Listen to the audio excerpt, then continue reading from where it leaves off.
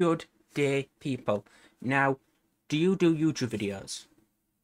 If you're like me, you stream and do YouTube videos, and you like to share your latest video with your stream. Now, I found people who do this, they go, oh, check out my latest video, and they say they have to edit every time. Now, yes, people are going to have things that don't edit, but here's a way you can have it, so it will just use the YouTube API and pull your latest video using Streamerbot. Really simple, really easy. So let's get into it.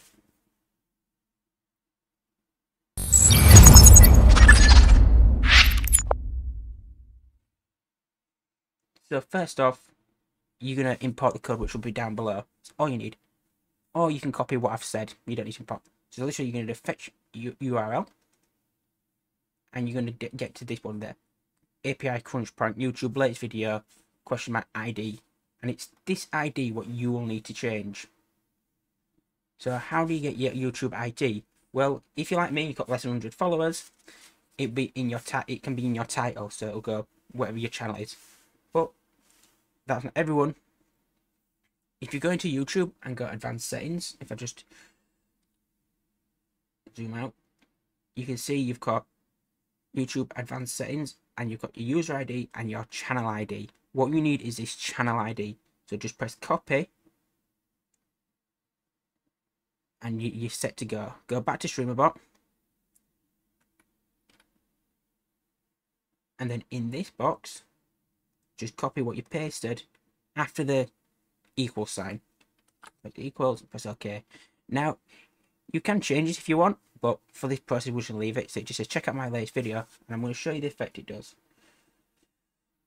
So if we're going to, so I set this up to do with a chat command, and this is what it does. Check out my latest video. So again, I'll show you that working. If I do YouTube, you can see it pulls my latest video. And it pulls the title, and there's a link there. So that'll pull up to the link of it. And that is how easy it is, especially if you're uploading constantly. This can be really simple and really easy, and it just takes one little burden off you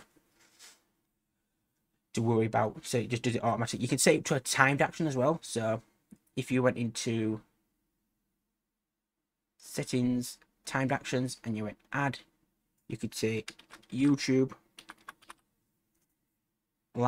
every, let's say we wanted to do it every 10 minutes, so we'll say 600 seconds, action, latest video, boom, and done. And now every 10 minutes, that will post into your chat. And especially if you're, if you want an active chat, you can put some lines in there as well. So let's just say we put to, I don't know, 10. So that will also work for if you're offline as well. So it won't post when you're offline because it won't get them 10 chats.